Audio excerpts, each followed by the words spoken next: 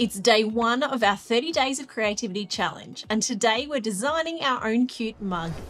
You can draw patterns, flowers, shapes, or just use today to practice shading the mug shape. I've decided to keep my design simple but add some pencils and markers in the top because I often use my mugs for art just as much as I use them for tea or coffee.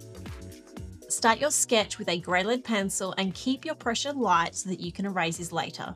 Then, when you're happy, draw your final design with a black fine liner. I'll list my supplies in the description of this video.